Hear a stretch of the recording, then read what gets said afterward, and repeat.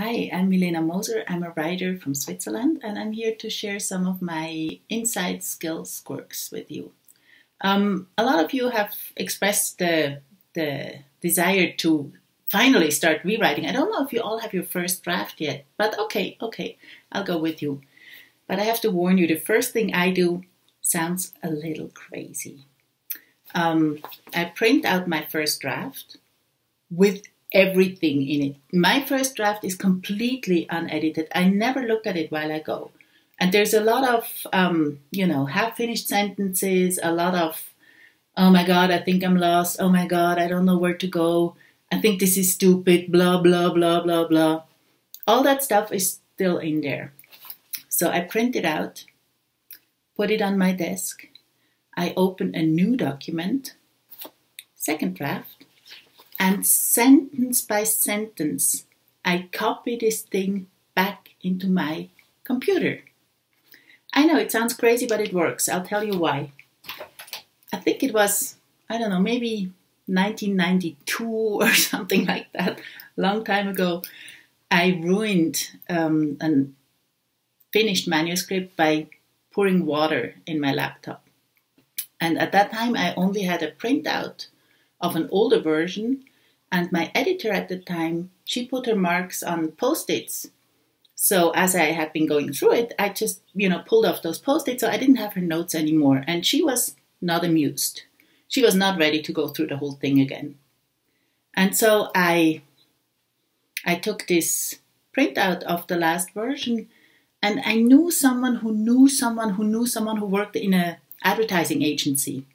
And they had this weird new thing called a scanner. It was huge. So I went there after hours, but it wasn't able to read my pages. They came out looking like Chinese or something. So I had no other choice but to copy the whole thing back into my computer. Oh, and also my son, I only had one son at the time. He had broken a leg skiing. It's kind of a Swiss rite of passage. So he was not in school, but home on the couch every 5 minutes. Mom, my Lego fell down. Mom, I'm thirsty.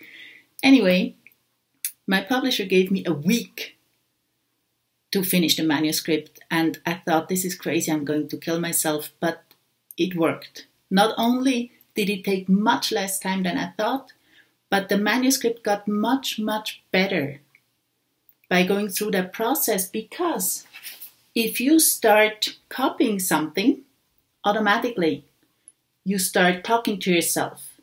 You start pronouncing each sentence. You take each word in your mouth. And immediately you notice if something is off. Every tiniest little wrong tone of voice, repetitions, wrong time, anything that you might overlook just by reading, you stumble over it.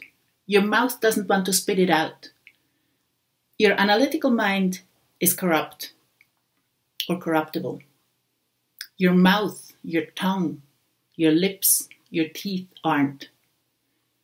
In my case, for example, I have this thing, I didn't finish school, I didn't go to college, so sometimes I still feel a little shame around that. And sometimes when I'm writing, there's this really mean monkey, really dangerous monkey, looks like Marguerite Duras with big round glasses, sits on my shoulder and says, oh my God, Milena, look at you, using 4-syllable words, making all these complicated, convoluted sentences.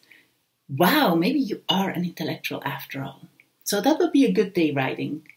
That evening, I will go to bed thinking like, pretty good. But a year later, when I get to this part, inevitably, I cannot pronounce that stuff that I was so proud of at the time. And don't get me wrong, it might be grammatically correct, it might even be pretty, but it's not my voice. So it has to go. Kill your darlings, as they say in showbiz. Goes for us too. So try it. I know you think it's crazy, but try it. It's worth it.